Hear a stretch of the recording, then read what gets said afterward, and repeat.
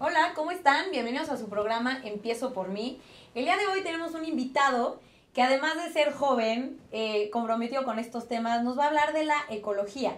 Ya hemos traído a diferentes invitados y hemos platicado acerca de diferentes situaciones sociales en las que nos encontramos, pero qué importante también es hablar sobre nuestro planeta y sobre los retos a los que nos estamos enfrentando hoy. Entonces, bueno, nuestro invitado del día de hoy es Fernando Abud. Muchísimas gracias por venir, Fer. Hola, Pau, ¿cómo estás? Muy bien, ¿y tú? Muchas gracias por la invitación a todos. Bueno, antes que nada, déjenme decirles que Fer llegó en bicicleta, no es broma.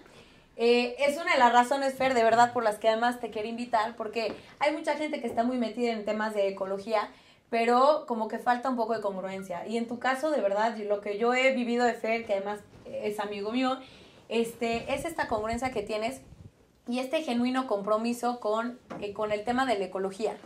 Te quería preguntar, Fer, a ver, ¿qué es lo que tú estás haciendo hoy por hoy? Bueno, Pau, yo soy fundador de Huerteando, que es una empresa que se llama Intel Park Solutions.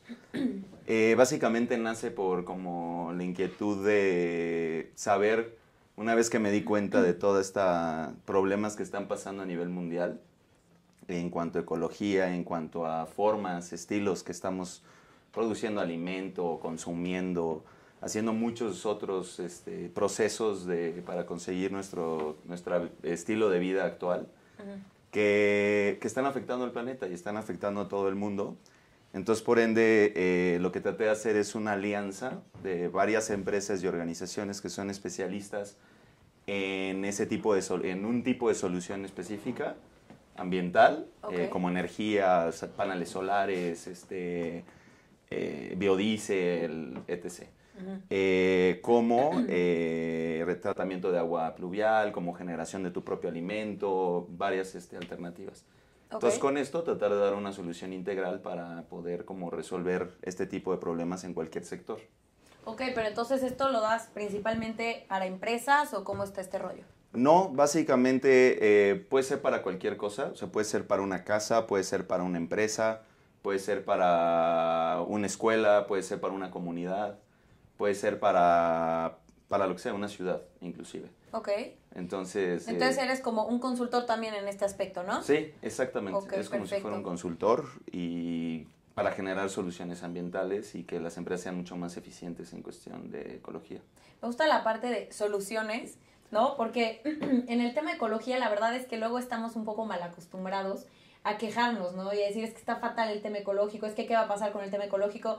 Sí, pero faltan soluciones. Entonces muchas veces es, no, pues es que nos vamos a ir todos a la fruta porque ya no hay agua, porque la contaminación, porque espérate, ¿dónde están las soluciones? Entonces me encanta porque es muy propositivo. Te platico, Fer, que el programa se llama Empiezo Por Mí, o los que nos están también apenas viendo por primera vez, les cuento por qué se llama Empiezo Por Mí. La idea es enfocarnos en nosotros mismos, en los cambios que tenemos que generar desde nosotros mismos para poder así entonces generar un impacto en los demás y en nuestro contexto, ¿no? Pero todo tiene que empezar desde nosotros mismos, lo cual hace hace lógica, ¿no? En este tema de hablar de la ecología. Ahora, hay mucha gente, Fer, que sabe que pues tenemos ahorita problemas graves y muy serios en el aspecto ecológico, pero como que no terminamos de entender bien, o hay ciertas cosas que pensamos que es un mito, ¿no? No, pues es que no es cierto. ¿Cómo no va a haber agua si 3/4 partes del planeta son agua? O sea, es mentira, no se va a acabar el agua, ¿no? Entonces, Fer, ¿qué es real y qué no es real? O sea, me gustaría que nos platicaras ahorita un poco acerca de los principales problemas que están pasando desde nuestra manera de consumir, qué es el tema de la huella ecológica, para que tanto yo como todas las personas que nos ven lo podamos entender más a fondo. Sí, mira, es muy simple. Yo creo que la forma más fácil de explicar todo este tema es a través de un estudio que se hizo en Canadá, que se llama La Huella Ecológica. Este estudio lo hizo una organización que se llama The Global Footprint Networks, donde lo que trata de hacer es mide cómo vive una población normal, un canadiense promedio, por ejemplo, ni de muy altos recursos ni bajos recursos, simplemente es un canadiense promedio con los mismos recursos, con los mismos, inclusive desarrollo humano, que tiene mucho que ver, o sea, que tiene escuela, que tiene educación, que tiene salud, que tiene medicina, todo, ¿no? O sea, es el desarrollo humano como tal. cuánto produce, o sea, cuánto consume esta persona, cuánto material necesita de materia prima, cuánta basura genera esta persona y cuánto tiempo tarda la Tierra en volver a generar estos recursos naturales para volver a tener este tipo de vida. Ok, antes que nada, o sea, ¿a qué sector socioeconómico pertenece esta persona para también situarlo un poco? O sea, hablaste de educación, pero medio, ¿ok? Sí, medio, un canadiense promedio. Promedio. Promedio. Okay, ni un gringo, ni un canadiense, o sea, ni un europeo, o sea, sí, un canadiense que es normal. Promedio, ok, perfecto. Canadá es un buen parámetro porque tiene gran parte de territorio donde no se puede vivir por cuestiones de clima. Okay. Y la parte del sur es donde más está habitada, entonces es como que está muy proporcionado en cuestión de territorio por habitante. Okay. Entonces lo que este estudio mide es cuánto genera esta persona y dieron con resultados escalofriantes, sí, de cuántos planetas crees o si un planeta de recursos alcanzan para que los 7.500 millones de habitantes que somos en el planeta pudieran tener los mismos recursos y la misma forma de vida de esta persona, de este canadiense. ¿Cuántos crees tú, Pau, por ejemplo? O sea, si todos consumieran como él. Exacto. ¿Alcanza el planeta de recursos? No creo. ¿2 planetas se necesitarían? 4 planetas se requieren. No manches. No, qué grave. Si todos viviéramos como ese canadiense. Que es promedio, además. O sea... Sí. Okay. Entonces, este estudio sale en el 2008. Ya al principio pues, era un tema en cuestión de la forma en que estábamos haciendo agricultura, era cuestión de la forma en que estábamos produciendo ciertos productos, era cuestión del cambio climático, y ya salió el del 2016, el estudio global, y la verdad el estudio arroja información ya hablando de un tema de extinción de especies, ya un tema un poquito ya más fuerte, donde sí tenemos que enfocar un poquito nuestras energías, empezando por nosotros mismos, para poder hacer un cambio. A ver, tengo una pregunta. Si estamos hablando de un canadiense promedio, ¿no? De un aspecto socioeconómico promedio, ¿no? Medio. Entonces, si nos vamos, por ejemplo, quiero ser un poco radical en este momento. Estados Unidos tengo entendido que es de los países más consumistas que hay. Gastan mucha agua, gastan mucho, ¿no? De hecho, te voy a poner un ejemplo. Alguna vez me fui a Las Vegas y estábamos, ya sabes, en estos como buffets que hacen, ¿no? Y iba a agarrar un pedazo de pizza y de repente me dice como el mesero de ahí, no, wait, ¿no? Entonces me dice, tira la pizza que quedan como 4 rebanadas, ¿no? Y me dice, pone una nueva, ahora sí puedes agarrar, ¿no? Y él era, hombre... ecuatoriano, mexicano, no sé, ¿no? Pero el chiste es que, o sea, y le dije, oye, no inventes, acabas de tirar la pizza a la basura, ¿cómo crees? Me dijo, es que así la tienes recién hecha, ¿no? Y dije, oye, pero tú vienes de donde hay muchísima pobreza, o sea, todavía te creo que haya gente que no tiene tanto esta conciencia porque, pues, no les ha tocado vivirla tanto, pero digo, en México, en cuántos países ver la pobreza tan cercana y ver cómo tiran la mitad de una pizza a la basura porque no estaba recién hecha, me traumé, Fer. O sea, sí. ¿Qué manera de consumir? Entonces digo, no quiero satanizar tampoco, ¿no? A todos los estadounidenses tampoco, pero digo, la verdad es que sí su manera de consumir es muy fuerte. Si todos consumieran como un estadounidense promedio, ¿cuántos planetas necesitaríamos? Como 6 no, maestro, o sea, qué abuso de confianza. Ahora, es simplemente por mercado, Pau. O sea, no es cuestión de ciencia. O sea, yo estudio administración de empresas. Básicamente, si yo tengo un producto, cualquier producto, si tengo un celular, si tengo cualquier cosa, ¿a quién se lo vendo? O sea, se lo vendo, hago segmentación de mercado, veo a quién va dirigido, de entrada, quién me puede comprar, quién tiene el dinero para poder consumir ese producto. Entonces, todos estos productos que la mayoría de las empresas realizan van enfocados a un sector del mercado que puedan comprarlo. Entonces, por simple lógica, ¿no? O sea, por simple forma de operar. Al mismo tiempo, tienen que cumplir ciertos estándares de calidad, ciertos estándares de principios de... Si algo que te acaban de servir no viene fresco, hay probabilidades de que te puedas enfermar, ¿no? Si alguien lo tocó, entonces, sí. Por cumplir eso, tienes que, casi, porque así está diseñado un sistema o una forma en la que estamos funcionando o operando en cuestión de industria. Ok, entonces ahorita ya hablamos del consumismo, ¿no? Y nuestra manera de consumir es realmente preocupante y necesitaríamos más planetas, en pocas palabras, si siguiéramos consumiendo como consumimos hoy. Fer, ¿por qué entonces sigue el planeta? ¿Será que hay gente que entonces las personas que son realmente pobres están ayudando a estabilizar? ¿O por qué hoy por hoy sigue el planeta? Bueno, básicamente hay que ondear o sea, hay que ver un poquito de historia. O sea, no puedo nada más definir el por qué estamos hoy, ¿no? Okay. Sino hay que irnos un poquito más atrás para entender el por qué hoy en día nos encontramos en esta circunstancia. Okay. Y para eso yo creo que uno de los principales temas es o sea, la gente, ¿no? O sea, la población como tal. Entonces, de entrada, cuando tienes que salimos hace 150,000 años de África y empezamos a desarrollar herramientas para poder ya considerarnos una raza superior como sapiens, tuvieron que pasar 150,000 años para que llegáramos a 1,000 millones de habitantes en el planeta. Okay. Entonces, 1,000 millones de habitantes en el planeta. Entonces, ¿qué pasa? ¿Cuánto tiempo crees, Pau, por ejemplo, que nos tardamos en duplicar esa población? O sea, en llegar a 2,000 millones de habitantes. Y nos tardamos 150,000 años, que son millones de generaciones. Sí, bueno. Entonces, o sea, ¿qué pasó? O sea, ¿cuánto tiempo crees que nos tardamos en llegar a 2,000? Híjole, no tengo idea. ¿300? 120 ¿400? años. No hay más. 120 años para llegar a 2,000 millones de habitantes, a duplicar la población mundial.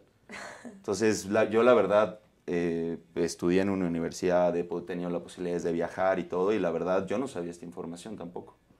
Hasta hace como 4 años, donde... No, ahí no acaba. O sea, ¿qué pasa? ¿Cuánto crees que nos tardamos en llegar a 3,000 millones de habitantes? Es que lo que te iba a decir, o sea, seguramente al principio era más, si me estás diciendo que 150 años, úchala, ¿100? 80 años. Ok, 80. Hoy en día le estamos metiendo 1,000 millones de habitantes al planeta cada 10 años. Cada 10 años. Cada 10 años, algo que al principio hicimos en 150,000 años. A ver, ahora, te voy a decir una cosa. Podemos ver como si el tema de la población fuera el problema, ¿no? O sea, el tema de la sobrepoblación y todo este rollo. Pero mi pregunta aquí sería, digo, lo hago un poco de abogado del diablo, ¿no? ¿Será que es el exceso de población, o sea, la sobrepoblación, o más bien la manera en la que consume esta población? O sea, ¿por qué no mejor enfocarnos en los hábitos de la población más que decir, no, pues entonces que ya no haya gente? No sé si me entiendes. Es como un poco la idea que traen algunos organismos internacionales, que no voy a citar, pero que en vez de reducir la pobreza, quieren reducir a los pobres, ¿no? Entonces no vamos a eliminar a la pobreza, vamos a eliminar a los pobres. No se trata de eliminar a los pobres, se trata de eliminar la pobreza, lo que hay realmente de raíz. Entonces no es un tema realmente de, ay, vamos a acabar con la sobrepoblación. Más bien, ¿de qué manera está consumiendo esta población, no? Exacto. ¿Se están haciendo esfuerzos en cambiar este consumo? Inclusive, o sea, no hay que satanizar, como tú decías. O sea, esto viene evolucionando históricamente. Ajá. O sea, si tienes un crecimiento poblacional desproporcionado, obviamente todo esto viene sustentado del petróleo.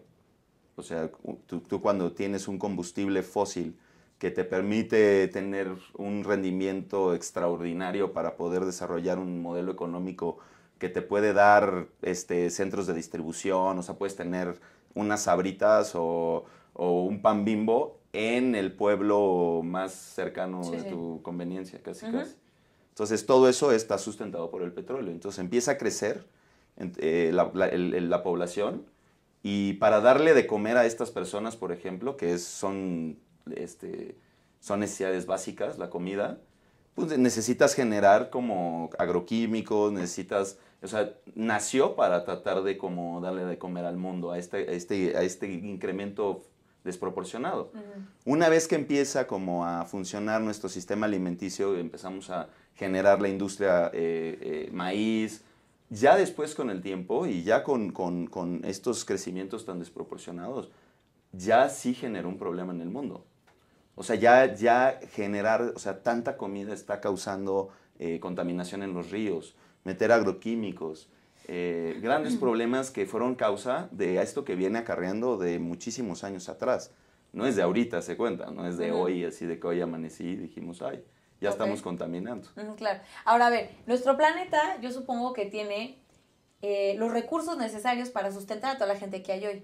El problema más bien, dime si estoy entendiendo, el problema más bien viene en la manera en la que estamos distribuyendo toda esta riqueza que tiene nuestro planeta, ¿no? O sea, vemos países donde hay muchísimo sobrepeso, donde hay la gente come mucho, desperdicia mucho, está de moda ya las cajitas, o sea, antes te comprabas algo en el súper y venía pues su envase de mini o tal vez de cartón, ¿no? Y ahorita ya son, bueno, me acuerdo que hubo un tiempo en el que te comprabas un DVD y era una cosa de este pelo, de plástico, que ni siquiera podías romper cuando querías ver la película porque ya se hace el súper empaque. Entonces, ¿qué está pasando? Yo no veo, Fer, hasta ahorita, la verdad, que haya mucha conciencia de este tema. O sea, yo cada vez veo empaques mucho más complicados, ¿no? El tema de los popotes, que platicamos hace ratito, ¿no? O sea, igual y ya está habiendo más conciencia con el tema de los popotes.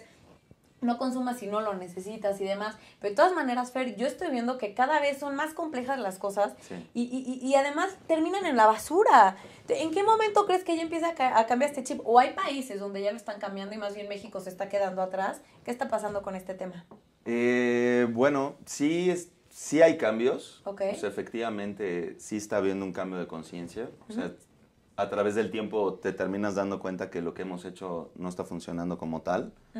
Entonces, efectivamente, sí, muchos países, o sea, tú vas a Holanda y la mayoría de la energía que generan eólica y tanto solar, la aprovechan muy bien. Nada más, hay otras cuestiones, por ejemplo, no es lo mismo controlar estaba viendo el otro día, yo pensé que Ámsterdam tenía como 6 millones de habitantes y tiene 800,000 habitantes. Okay. O sea, ni siquiera llega al millón. No llega ni al millón. Entonces, Holanda es una población muy pequeña como país, comparado, por ejemplo, con India o con México, ¿no?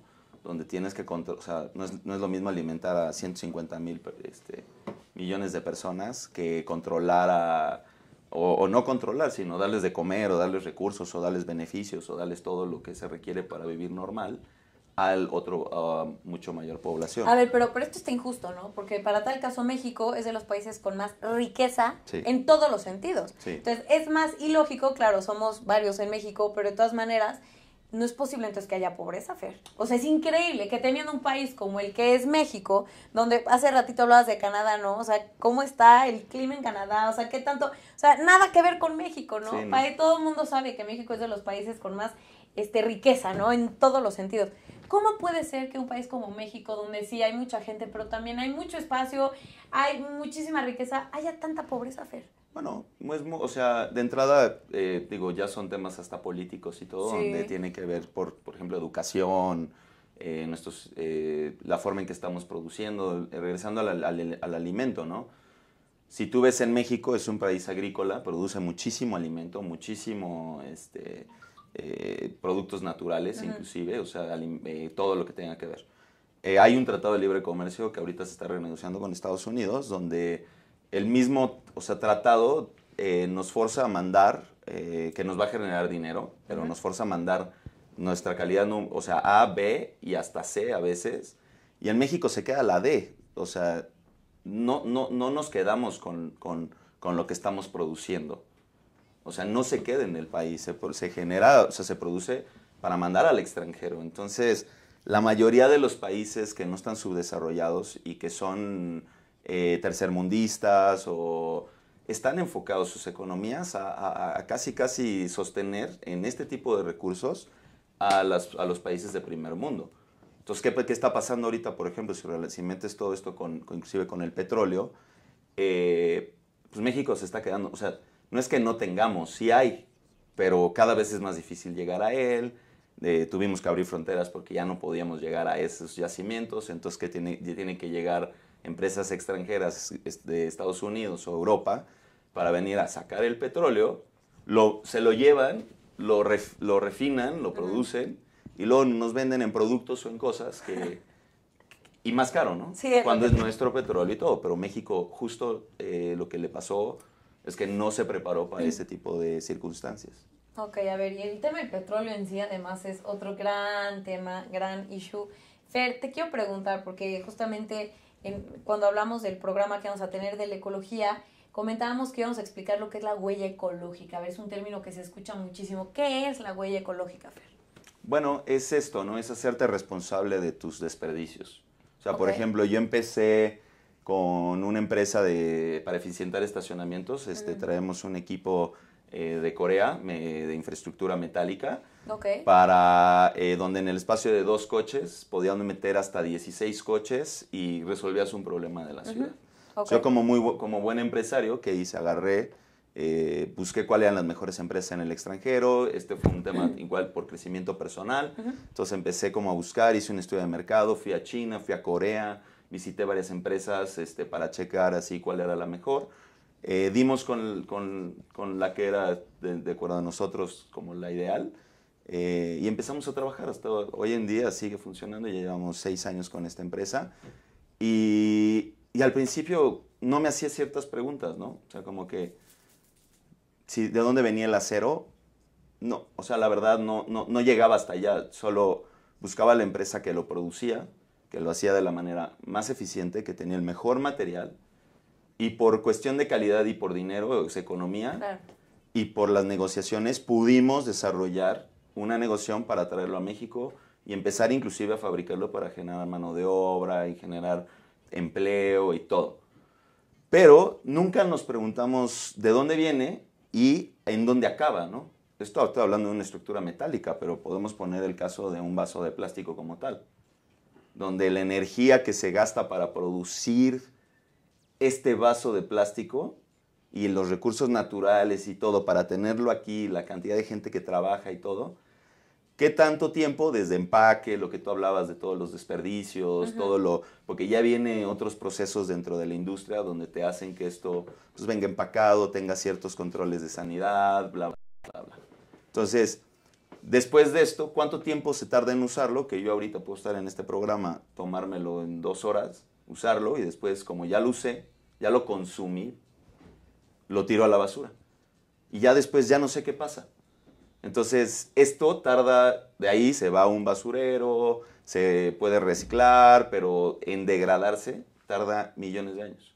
Un vasito Entonces, que te echaste en un programa de 2 horas. Exactamente. Qué fuerte, Fer. Bueno, imagínate las fiestas donde, bueno, Exacto. seguramente me entienden, ¿no? Pero las fiestas donde son los vasitos rojos, estos típicos, agarras uno, ya no sabes dónde dejaste el tuyo, y pues, guácala, agarrar el de alguien más, entonces agarras uno nuevo porque por lo general no hay plumones para marcar. ¿No? O, ay, no tenemos un cenicero, pues agarra un vasito y le pone... Fer, qué fuerte, qué mal. El día después, ¿no? El día después, ponte a limpiar. Ponte a limpiar. Toda la basura que generamos y ahí es donde te das y ya cuenta. pero a la vez qué fácil. Agarras los vasitos, los vuelves a guardar, los tiras a la basura y ya. ¿Y crees que ahí terminó el rollo? ¿Cuánta gente además que vive en los basureros? ¿Qué mensaje nos darían las personas que viven en los basureros, no? Así de, oye, ¿cuántas cosas tiras que no inventes? No tendrías que tirar, ¿no? Pero bueno, Pau, fuerte. Hasta nuestros desperdicios humanos. Claro. O sea, uno no se hace cargo de eso. Sí. O sea, tú vas al baño, ahorita yo voy al baño y hago popó y le jalo y se va a un drenaje donde no tengo ni idea en dónde acaba. Claro. O sea, no tengo ni idea, o sea, desde ahí empiezo, o sea, de lo más básico, de lo más... Tienes toda la razón. O sea, no, ni siquiera en el producto, ¿no? Y eso va a contaminar porque no se puede, a contaminar ríos, porque las mismas plantas no tienen la capacidad para poder generar composta o reusar ese desperdicio. A ver, ahorita ya estás hablando del tema del agua, pero nada más entonces para cerrar el tema de la huella ecológica. Entonces dijiste que la huella ecológica es la manera en la que cuidamos a nuestro planeta. En la manera que nos hacemos responsables. Pero, por ejemplo, que si tienes una mayor huella ecológica, ¿no? ¿a qué se refiere? Pues de que si yo, por ejemplo, soy un cuate que consume puro plástico y puro desechable, ¿sí? Mi huella ecológica, porque los desperdicios que yo genero... ok. O sea, puede ser positiva o negativa, por así decirlo. Sí, digo, para llegar a un nivel estándar, por ejemplo, o sea, que podamos medir así la huella ecológica. Reducir tu huella ecológica es positivo. Sí, 100%. Porque entonces estás evitando afectar, ¿sí me entiendes? Exactamente. Esa es la huella ecológica, ok. Ahora, ahorita que estás hablando del agua, Fer, duda, nos vamos a quedar sin agua. ¿Qué está pasando con el tema del agua? ¿Qué pasa con el agua en México y en el mundo? Justo, o sea, el agua como tal, no, porque el agua es reciclada. O sea, el mismo ambiente, o sea, el mismo microsistema del planeta la va reciclando. Okay. Entonces no es como que... Agua dulce. Sí, o sea, bueno, agua como tal. Agua o sea, en general, en general.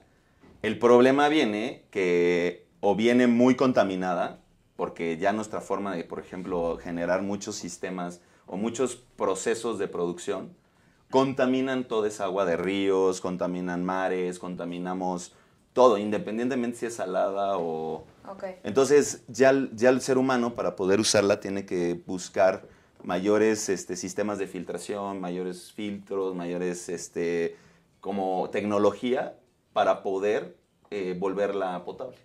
Entonces, es mucho más caro. Dos, lo que está pasando a veces es de que está cambiando como donde antes llovía muchísimo, ahora ya no está lloviendo.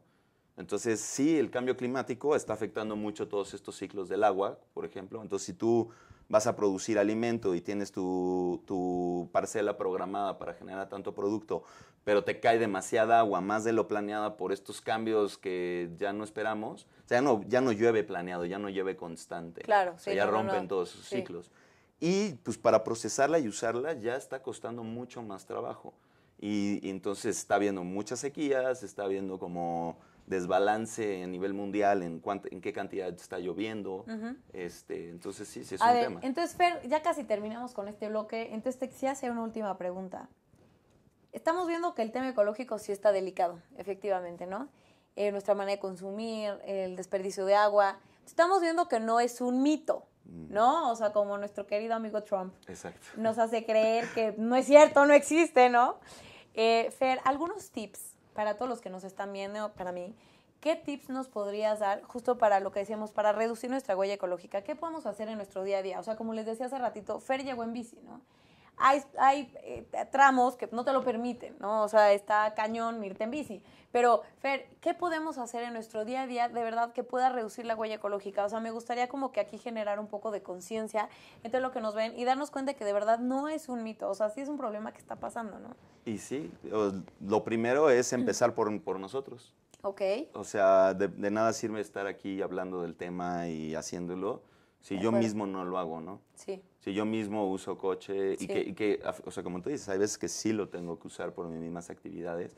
Hacer un cambio no es tan fácil, o sea, no es como que agarre y arroje todo y cierre y queme las bodegas y me vaya así al campo y, o sea, no puedes salirte así. Ok. Entonces, es un proceso que poco a poco lo tienes que ir generando y se va a ir generando. Y bueno, y hacer tú consciente, o sea, conciencia de todo esto que estás generando de basura, cuando saques basura hacer separación, pero también medir cuánta basura. ¿Sí sirve hacer la separación? Sí, por supuesto. Sí sirve hacer separación. Inclusive si reusas toda esa basura como orgánica que tú generas, te genera composta para volver a producir alimento. Entonces, sí es como ya entrar en ciclos y en la forma en que vamos y en el nivel que vamos, yo creo que no va a haber opción en un futuro. O sea, todos vamos a tener que hacerlo tarde o temprano. ¿Y del agua, Fer? O sea, ¿algún tip para cuidar el agua? Pues de entrada es, por ejemplo, o sea, el sistema de la ciudad, por ejemplo, nos estamos quedando sin agua, es un hecho. Entonces, ya la industria también está pidiendo pipas y todo porque ya no hay agua que están distribuyendo el sistema de aguas. Entonces, pues manejar proyectos, usar ciertas tecnologías como recuperación de agua pluvial, donde te permita captar y regresar a un nivel de autoconsumo que te permita operar. Entonces, no depender de instancias externas o de gobierno o que si no te dan ese insumo, truenas, ¿no? De acuerdo. Entonces, a ver, está complejo el tema. Nos tenemos que ir a un corte, Fer. Sí. Me encanta todo lo que estás diciendo. Qué importante es conocerlo. Y efectivamente esto empieza por uno mismo, ¿no? Quédense con nosotros. Ahorita regresamos.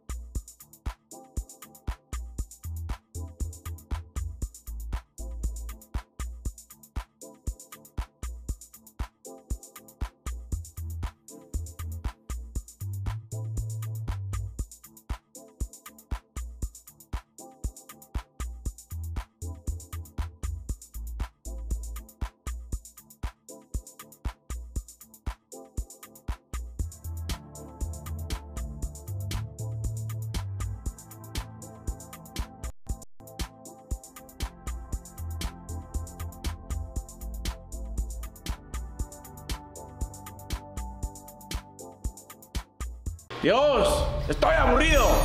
Hola, Da. Dios, ¿eres tú, Dios? No, el Chicharito. Un autógrafo. Ay, imbécil. Una mujer te crearé. ¿Una mujer? ¿Sí? ¿No suena hermoso? No. ¿No? No. ¿No? Claro que no. Dios creó al hombre a imagen y semejanza.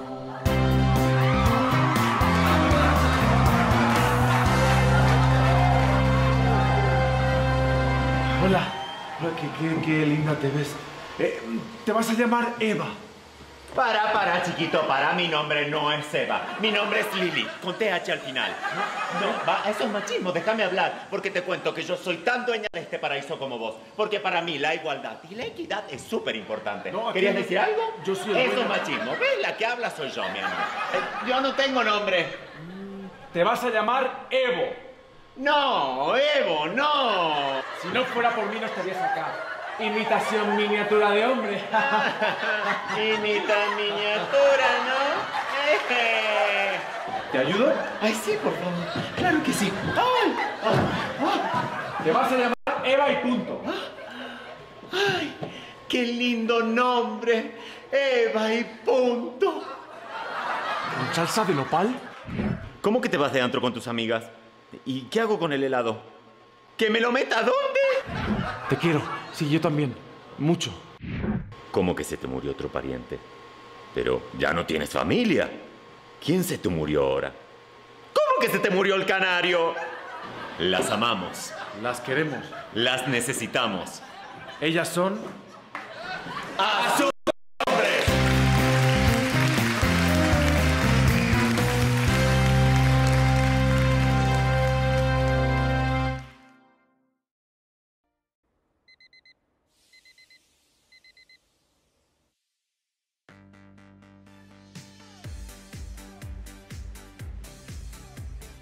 Cuando la vida te pone a sudar, hidrata la vida.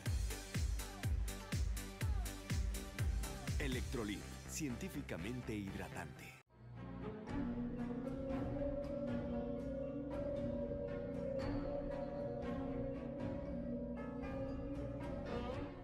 Rosso Fragola. Arte en frasco que seduce tus sentidos.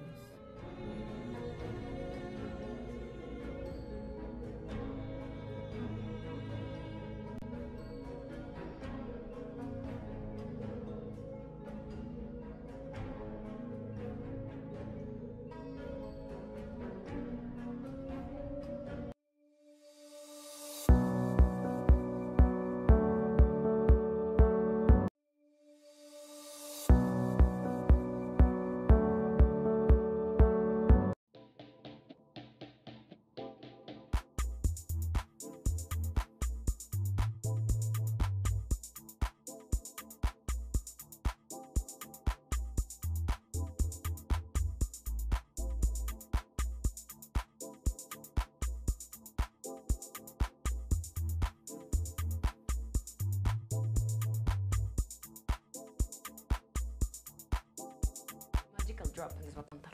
Hola amigos, ¿cómo están? Soy Berenice Corral, esto es Empiezo por Mí.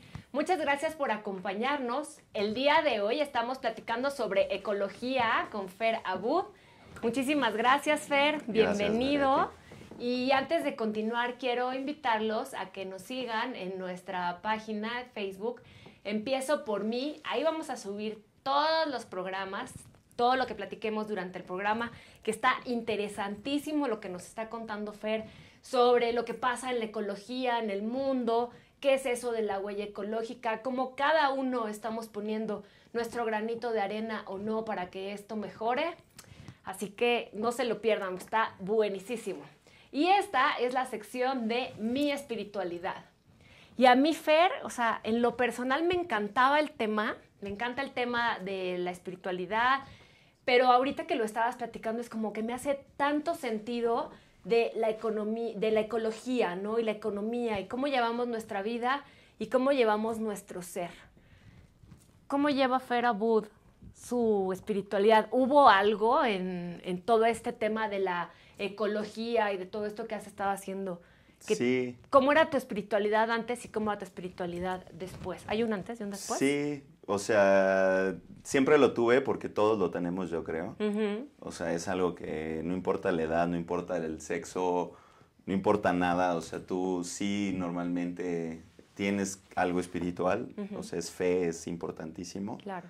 Entonces, pero que ya me metiera así a full y de lleno a un tema espiritual, yo creo que mi novia sí tiene mucho que ver. Y bueno, con todo este tema de ecología, los principios que usamos inclusive en la empresa y para hacer los proyectos y para dar los cursos, son los principios de la permacultura. Que la permacultura es el diseño consciente de cualquier cosa, de cualquier proyecto, casa, ciudad o una escuela o una empresa o lo que sea, en base a imitando todos los patrones de la naturaleza para poder satisfacer eso. Permacultura. Y tiene 7 pétalos. Ok. Esos 7 pétalos son lo que necesita uno para satisfacer tus necesidades básicas y poder tener una vida mucho más amigable con el medio ambiente. ¿Qué son cuáles? Uno es manejo de la tierra, que es donde yo me estoy especificando, que viene siendo la producción de alimentos como tal. Otro es tecnología y herramientas. Otro es espiritualidad y educación. Entonces tiene que ver, o sea, si no estás lleno en ese aspecto, no puedes hacer como un cambio real en ti mismo. Claro. Entonces es fundamental. Es como el básico, ¿no? O sea, es como en donde inicia. Los 7 son básicos, porque también tienes que comer. O sea, tienes que tener ¿Ese es el cuarto? ¿O cuál sí, es? ¿El cuarto es comer? Espacios construidos, porque tenemos que vivir en lugares construidos. Lugar, claro. Finanzas, tenencia de terreno y salud y cultura. Fíjate que me encanta esto que estás mencionando, porque para mí es como mi estilo de vida e incluso mi empresa, es bienestar y conciencia en el presente. Porque la conciencia está como inherente al ser humano e inherente en la espiritualidad. ¿Cómo vives la espiritualidad desde el tema de la ecología? Inclusive cuando empiezas a hacer, por ejemplo, a plantar, a sembrar, a cultivar. Claro. O sea, agarras conciencia. O sea, agarras conciencia de... Hasta te sirve como meditación, porque estás haciendo una actividad... Estás metido al 100% en eso, estás manejando vida. Estás como presente 100%. En lo que estás, 100%. Sí, sí. Y a fin de cuentas, pues en la cuestión o sea, te estás metiendo buenos nutrientes, estás cuidándote a ti mismo y al mismo tiempo generando como conciencia del ciclo de vida que tiene cualquier persona o cualquier cosa. O sea, madura, muere. Ahorita hicimos un proyecto en la residencia Cedros del Líbano, que está del centro libanés, y es una residencia de gente mayor. Entonces, parte del proyecto es que la gente vaya al huerto y entiende sus ciclos, ¿no? Se entienda que pues, todos nacemos, crecemos, vivimos, morimos. Y ellos también van en este proceso. Todos. Claro. Entonces, sí. Sabes que eso seguramente lo vamos a platicar en mi plan de vida, pero porque está cañón, que decíamos que siempre tienes que tener como un sentido de la vida, ¿no? Para mí, esta parte de la espiritualidad es como que lo que me arraiga y le da principio a todo. Para una persona, Fer, que está como iniciando o como que está así muy, muy metida en ya la parte de la civilización y la parte... ¿Por dónde empieza? ¿Por dónde junta la parte espiritual con la parte de la ecología? ¿Qué les recomendarías tú? Yo creo que de entrada... tenemos que darnos tiempo para nosotros mismos. Entonces, entre más compleja es nuestra vida, hay un dicho, ¿no? Que si no tienes tiempo para meditar media hora, medita 2. Sí, claro. O sea, justo es como buscarse ese tiempo para sí mismo. Entre más complejo es la vida, más distraídos estamos por todo lo que nos rodea. Entonces, por ende... sí, tener esos tiempos para meditar, tener esos tiempos para estar contigo. Si no has empezado a meditar o no conoces la meditación, busca cualquier forma para poder que te enganche y poder seguir con ¿Tú practicas algún tipo de meditación? Justo, ¿Qué practicas? Bueno, ahorita me metí con un tema de Joe Dispenza, no sé si lo ubicas. Claro. Sí. Que hace reprogramación cerebral. Sí. Entonces, a mí, porque soy muy como... soy como muy estructurado. Me hizo más sentido a lo mejor porque es doctor y la forma en que lo explica. Oye, a ver, platícanos un poquito más de eso, porque para las personas que vivimos en la ciudad y que estamos así como en el rush, como la mayoría de nuestros seguidores, ¿qué haces en esta forma de meditación? Bueno, lo que él dice, es un doctor que él hacía triatlones y, o sea, corría mucho y todo, y su vida tuvo un accidente donde le dijeron los doctores que no podía volver a caminar, y él a través de las meditaciones y de reprogramación cerebral y cambiando él su estructura, empezó a curarse, y efectivamente se curó. Hoy en día está dando conferencias, corre maratones, ¿Y en tu vida cómo lo aplicas? Yo, o sea, la verdad tomé el curso, o sea, tuve que entender cómo funciona, o sea, cuál es el proceso, y a través de la práctica, como en todo, ¿no? O sea, si tú no te metes realmente a practicarlo, a hacerlo con una intención, si te dice tienes que estar en ese momento y despejarte, realmente lo tienes que hacer. O si dice tienes que pedir y estar justo en un momento indicado, lo tenemos que hacer, no te puedes engañar a ti mismo.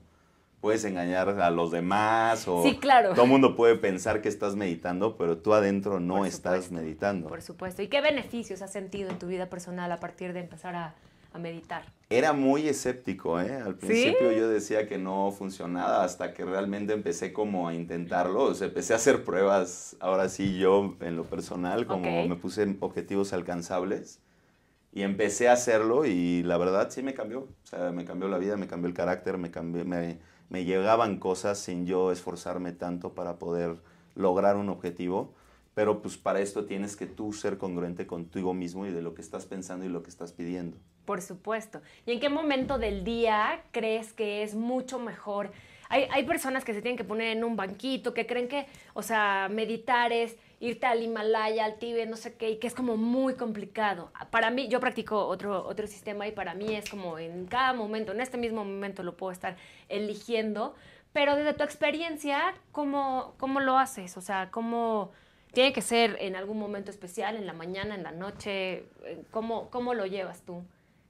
¿Qué le sugerirías? Básicamente es cuando tengas tiempo, entonces sí. Pero te lo tienes que hacer. Exacto. Entonces, muchas veces las empresas ya están dando espacios para poder meditar y para poder estar como tranquilo dentro de tu trabajo. Si estás muy saturado, puedes llegar a hacerlo. Yo, la verdad, medito en las mañanas o en las noches. A veces en las noches cuesta trabajo por toda la cuestión de que llegas muy cansado o algo, entonces... ¿Y en tu empresa lo aplicas? Sí, con sí, la verdad sí. Está increíble. Sí, lo hacemos. Entonces, sí, la idea es como... pues cada vez tratar de generar esta como conciencia de realmente estar en el ahora. Claro. Y ya poco a poco con el día y con la experiencia lo haces innato y lo puedes estar en cualquier momento como en por ejemplo. Por supuesto. Híjole, Fer, nos tenemos que ir a un comercial. Está buenísimo esto, pero todavía tengo una sección más contigo para seguir platicando. Porque esta parte de llevar a tu empresa, a tu día a día, el meditar, es básico y yo siento que es en donde el mundo va a empezar a cambiar, ¿vale? Sí, agarras conciencia. Muy bien, sí, es que es básico. Amigos, esto es Empiezo por Mí. No se vayan, regresamos con la parte más importante en nuestro plan de vida. Vamos a ver qué ha estado haciendo Poncho, que nos tuvo muy abandonadas 2 semanas a Pau y a mí. No se vayan, síganos en Empiezo por Mí en Facebook. Regresamos en unos minutitos.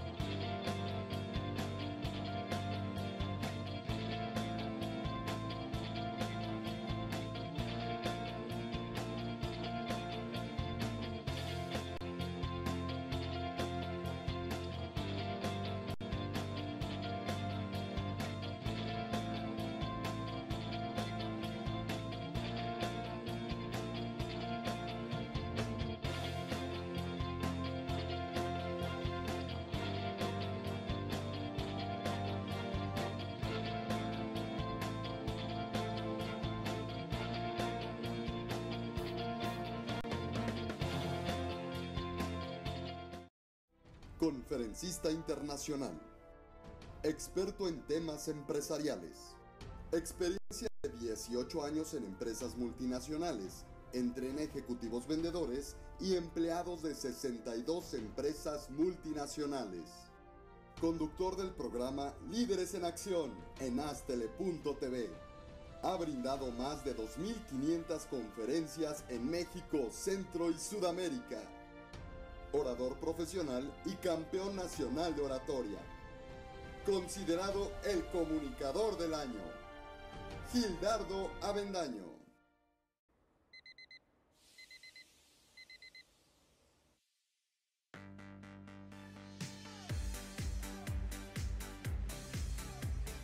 Cuando la vida te pone a sudar, hidrata la vida. Electrolit, científicamente hidratante.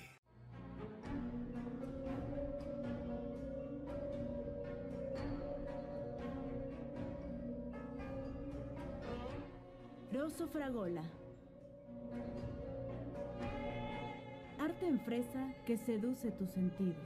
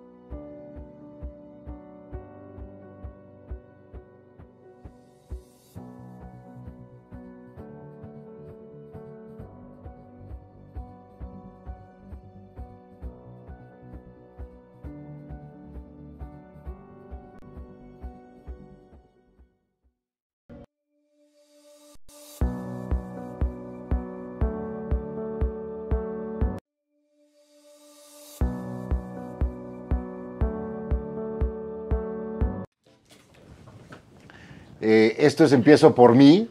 Bere les platicaba que me fui unas 2 semanas. Sí, estuvimos de vacaciones. Qué rico. Estuvo padrísimo, ¿no? Pero el día de hoy tenemos un súper invitado que estamos hablando de la ecología. Y creo que es momento de empezar a platicar como la ecología con los negocios. O sea, como que siempre el tema ecológico llega un momento en el que volteas y dices, pero ¿cuánto cuesta? ¿No? O sea, como cuánto hay que invertirle, cuánto hay que cambiar. El programa Empiezo por Mí, lo inventamos Ver y yo porque, pues, creo muchas veces que todo empieza por mí. O sea, empiezas contigo mismo y luego vas poniendo el ejemplo. La forma en que haces las cosas, ¿no? Hoy que llegaste en bicicleta, pues fue coherente, ¿no? O sea, como diciendo, bueno, todo el ramo de la ecología llegaste empapado y volteas y dices, oye, pues bienvenidos, o sea, ¿y ustedes dónde están? ¿No? O sea, como mucho esto. Pero en las empresas, ¿cómo ponerle el tema ecológico? O sea, ¿cómo evaluarlo? ¿Cómo costearlo? ¿Cómo hacer ese cambio que finalmente sí es un poquito o un mucho más caro, ¿no? O sea, porque muchas veces volteas y dices, oye, en economías de escala, pues volteas y dices, oye, pues vamos a comprárselo al más barato, al que nos dé el servicio y el que nos dé más rápido, porque, y valiéndote gorro, si la huella que tú marcabas, ¿no? Entonces, ¿Cómo funciona eso en las empresas? O sea, ¿cómo que te has dado cuenta que jala? La verdad, lento, como dices. O sea, hay muchos intereses de por medio para poder hacer un cambio real y rápido y consciente. Porque como tú dices, ¿no? A fin de cuentas, si hay una empresa que me lo da más barato y me lo da con un precio más competitivo para tener mejor posicionamiento en el mercado y te produce en grandes cantidades, pero si no nos damos cuenta de cuáles son los procesos que tiene esa empresa para desarrollar ese producto, o nosotros mismos qué procesos tenemos para desarrollar ese producto, de entrada hay un poco de incongruencia, ¿no? Porque a fin de cuentas, si esto sigue creciendo y como está diseñado nuestro modelo económico de crecimiento, vamos a necesitar más. Cualquier empresa pide más recursos. O sea, es como un ser humano, pero hay que seguirlo alimentando, ¿no? Entonces, exacto. A fin de cuentas, si seguimos creciendo de esta manera, va a haber menos espacio y va a haber menos recursos naturales para cumplir la demanda de esto, entonces va a tener que venir un cambio casi obligatorio o forzado con el tiempo. Ok, y este aspecto, tú lo dices, o sea, como que nace en la educación, ¿no? O sea, yo creo que uno de los principales, pues digamos que teoremas tendría que ser que empezamos educando a las nuevas generaciones, es decir, ahorita que regresó mi hija, pues me dice, oye, pa, los popotes, olvídalos, o sea, eso ya fue, ¿no? O sea, y que el primero que toque un popote paga la cuenta, entonces pues volteas y dices, no, yo no quiero pagar la cuenta, entonces aquí tienes tu popote. Y cómo los aspectos que vienen de Asia, ¿no? O sea, Australia, Nueva Zelanda, todo verde, ¿no? O sea, todo ecológico, Canadá también lo mismo, o sea, como que vienen culturas de cuidado con la tierra, cuidado con el medio ambiente, cuidado con A mí me pasó que estaba yo, como tú sabes, yo vendo café, ¿no? Y estaba yo desarrollando unos pods para competir contra Nespresso y me agarra mi hija y me dice, bueno, pues eso no lo vamos a vender. Y tú volteas y dices, bueno, pues espérate, o sea, le acabo de hacer toda una... Compramos una máquina... Campaña, compramos una máquina que nos trajimos de Asia para poder empacar y poder competir. Y me dice, no, es que eso no lo vamos a hacer porque el aspecto ecológico no me convence. Bueno, le pusimos alto al proyecto porque mis hijas son socias mías en el café, ¿no? O sea, así empezamos y pues seguimos en lo mismo. Y hoy por hoy encontramos una empresa en Canadá. Bueno, eso dice mi papá también, que soy su socio, pero a la mera hora no soy su socio. Sí, o sea, bueno, él decide. Hay veces que tienes que decir, oye, pues vamos a lanzarnos, ¿no? O sea, qué pena decirte, pero vámonos, ¿no? Entonces le digo a mi hija, oye, me encontró unos nuevos pods que son totalmente biodegradables, que son canadienses, que desde que lo abres empieza a biodegradarse y en 8 días ya no tienes la cápsula existente, ¿no? Entonces, ¿cómo estos cambios de estas generaciones pues te llevan a tomas de decisiones que volteas y dices, oye, esto nunca lo hubiera yo hecho? O sea, a mí me hubiera dicho, oye, ¿sabes qué? Vamos a lanzar los pods y yo te hubiera dicho, listo, o sea, ya lo tenemos. Y estos cambios, ahora en la Riviera Maya hay un hotel en concreto que se llama Fairmont Mayacoba, y estos cuates ya nos hicieron el primer pedido de los pods ecológicos, porque ellos están en pro de lo biodegradable. Es que todo Entonces, va para allá. se vuelve que esto es un buen negocio. O sea, al final, si tú mismo te comprometes contigo mismo y medio empiezas a creer, aunque te va a costar un poco, ¿no? Resulta que las nuevas generaciones sí están comprometidas, o sea, sí hay una especie de cambio. Sí. Ahora, no es un cambio en todas las áreas, ¿no? O sea, depende de las experiencias o cómo han tocado este verde, ¿no? O sea, como no todas las generaciones, no todos los estratos sociales han podido llegar a poder ver una cosa como esta. O sea, tiene que ver, yo creo que mucho con la educación, cómo educamos a nuestros hijos y cómo les empezamos a enseñar el cuidado, ¿no? ¿Y tú cómo lo piensas? ¿Invitas a la gente a la granja o cómo? Doy cursos. Ok. Doy cursos en el Parque El Batán. Ahorita estoy ahí en San Jerónimo, que son 4 hectáreas para tratar de concientizar a la gente del parque, ¿Y qué días son estos invitados, cursos? Sábados, domingos. Ok. A veces que doy cursos también fuera de esos días, o sea, entre semana. Al mismo tiempo manejo también cursos en escuelas y universidades donde hacemos tanto teórico para tratar de que todos así, antes de que salgan de la escuela y entren en un proceso ya de emprendedores, o sea, desde jóvenes, tratar de que vengan ya con este chip donde pues, traten de enfocar sus negocios usando ya conciencia en cuanto al medio ambiente y en cuanto a tu entorno, porque empieza de tu entorno, Oye, como decimos. ¿Qué teléfono tienes o dónde te marcamos para ir a esto? O sea, es que eso es lo importante. O sea, lo importante es cómo lo aplicamos. O sea, el día a día Empiezo por mí, empieza hoy, poquito a poquito, pero que empieces. Y bueno, ¿a qué teléfono te marcamos o cómo? Sí. Bueno, el teléfono es el 55 47 74 05 16. A ver, otra vez, porque nos perdimos acá otra vez. Entonces, ¿es cuál? Es el 55 47 74 05 16. ¿Y página Facebook o...? En Facebook estamos como Huerteando. Ok. Y ahí pueden ver fotos de los proyectos que estamos haciendo, la información de las noticias, de todas las fechas que tenemos planeadas para los cursos y los talleres que manejamos.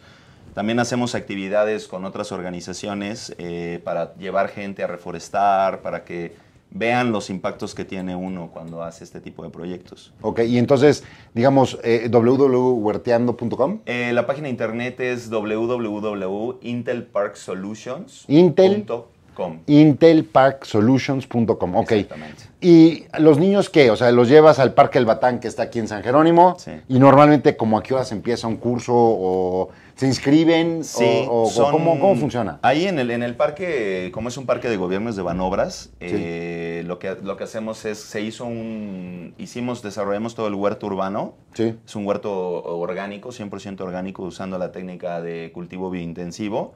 Son 10 camas de 10 metros cuadrados cada una y con un fin didáctico donde la gente que va al parque lo podemos hacer usando prácticas, o sea, realmente con el huerto del parque. Sí. Al mismo tiempo traemos universidades, como el parque da para poder hacerlas, o sea, en gran escala.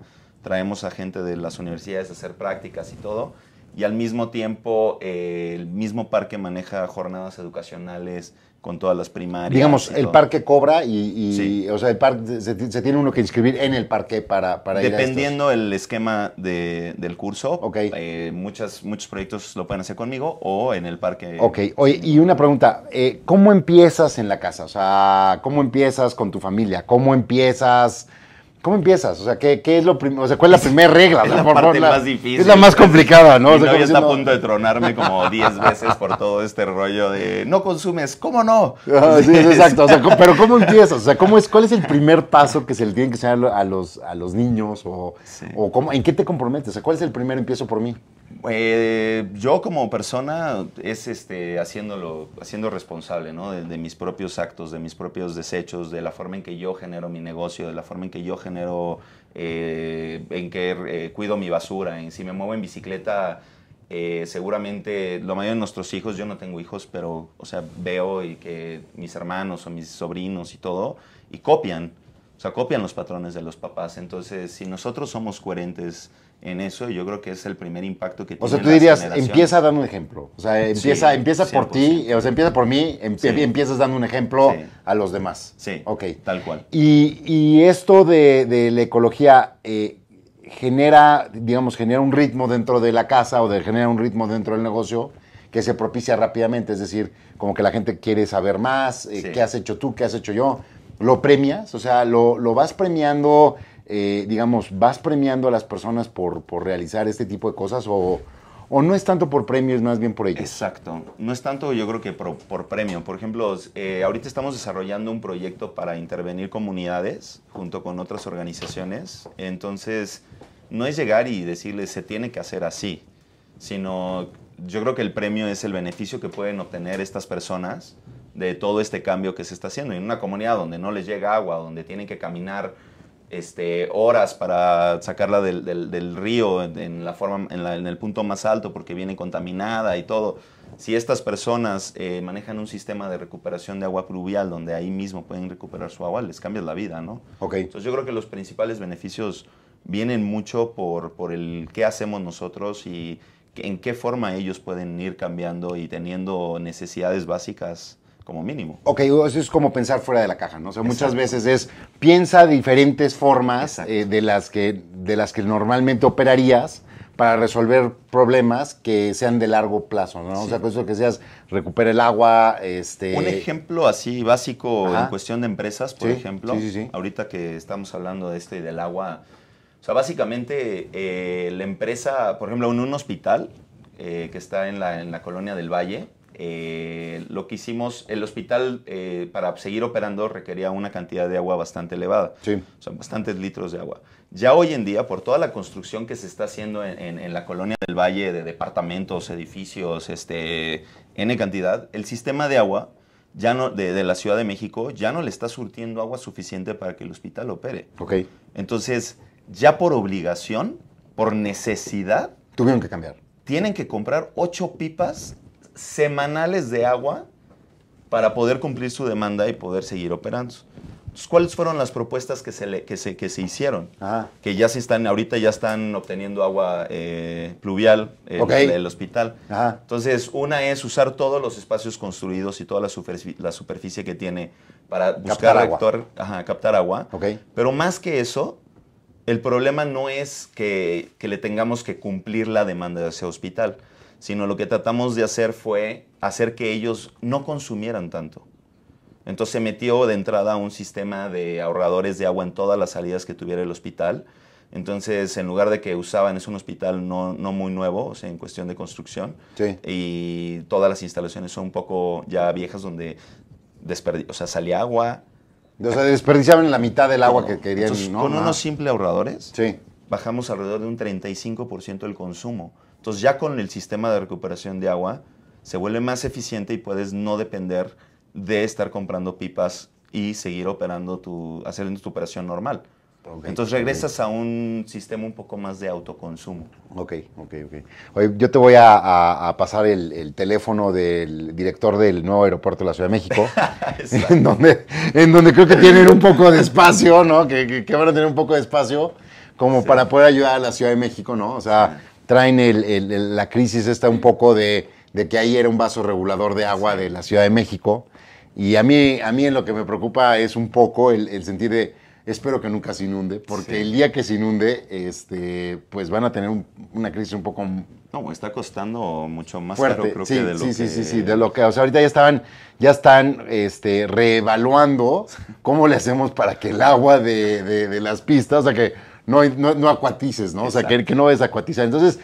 Pero creo muy importante que ahora que vienen nuevos terrenos, ¿no? O sea, el terreno del aeropuerto de la Ciudad de México y el terreno nuevo que están construyendo el aeropuerto, pues valdría mucho la pena el poner todo este tipo de conocimientos en práctica, ¿no? Sí. Entonces, y eso es por decirlo en lo macro. Y en la casa, pues bueno, tiene que haber un compromiso, empiezo por mí, para poner el ejemplo a los vecinos y tú mismo, bueno, empiezas... Primero con la separación de la basura, creo, Sí. ¿no? Pero luego, siguiendo la huella, pues, ¿qué seguiría? O sea, ¿cuál es la meta de una familia? ¿El ahorro agua, ahorro luz, Yo creo que...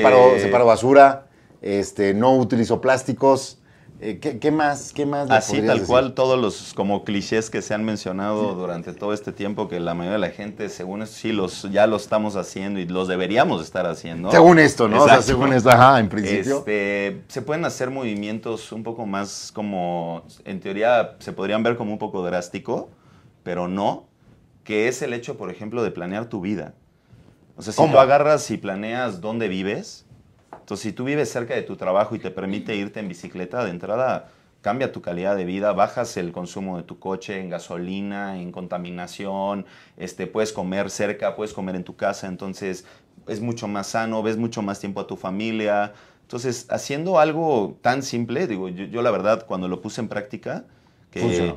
hacía 1:20 a mi trabajo, donde ahí sí usaba el coche y tenía que estar usando el coche, Sí. o me movía en transporte público, pero hacía horas para llegar a donde tenía que ir, y haciendo un cambio de casa donde pude estar mucho más cerca de mi trabajo, me cambió la vida por completo en muchísimas otras formas, sin realmente hacer un cambio. O sea, no estoy modificando en consciente, o sea, Sí, tu patrón de vida, pero con pequeños cambios ahora sí que modificas el final, ¿no? Rompes la rutina. Exacto. Y haces un cambio. Bueno, pues esto es Empiezo por mí. Los invito a seguirnos más de cerca y comprométanse con la ecología. Creo que el empezar por mí tiene un tema ecológico, tiene un tema de crecimiento personal en los negocios, o sea, ponlo en práctica en tu negocio, ponlo en práctica con tu familia. Y yo creo que es importantísimo el poner metas. ¿Qué meta te vas a poner tú en estos próximos días para lograr que tu familia y que tu comunidad o tus vecinos se vuelvan un poco más ecológicos, ¿no? Esto es Empiezo por mí. Regresamos en un momento. Gracias. Gracias por venir.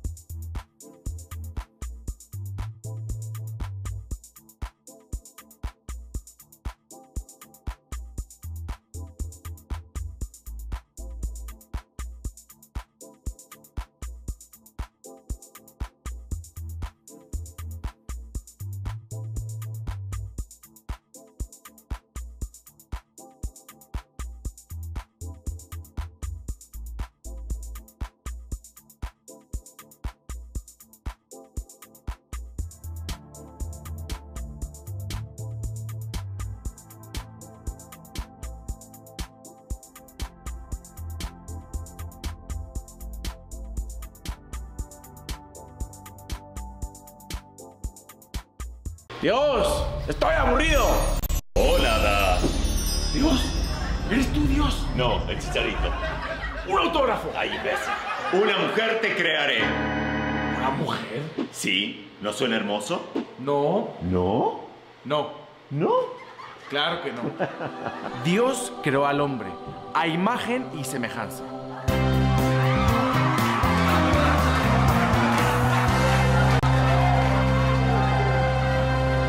Hola. Qué linda te ves. Te vas a llamar Eva. Para, chiquito, para. Mi nombre no es Eva. Mi nombre es Lili, con TH al final. No, eso es machismo, déjame hablar. Porque te cuento que yo soy tan dueña de este paraíso como vos. Porque para mí la igualdad y la equidad es súper importante. No, ¿Querías decir algo? Yo soy el Eso dueño. es machismo. ¿Ves? La que habla soy yo, mi amor. Yo no tengo nombre. Te vas a llamar Evo.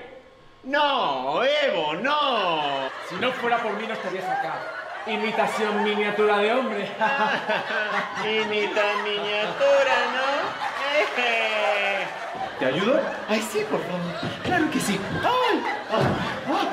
Te vas a llamar Eva y punto. ¡Ay! ¡Qué lindo nombre! Eva y punto. ¿Con salsa de nopal? ¿Cómo que te vas de antro con tus amigas? ¿Y qué hago con el helado? ¿Que me lo meta dónde? Te quiero. Sí, yo también. Mucho. ¿Cómo que se te murió otro pariente? Pero ya no tienes familia. ¿Quién se te murió ahora? ¿Cómo que se te murió el canario? Las amamos. Las queremos. Las necesitamos. Ellas son... ¡Asunto de hombres!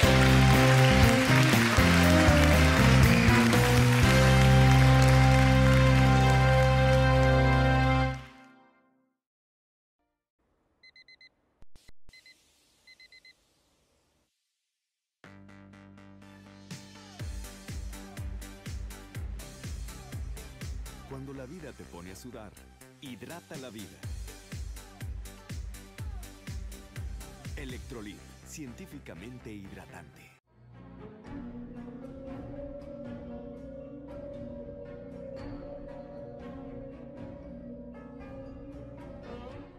Rosso Fragola. Arte en fresa que seduce tus sentidos.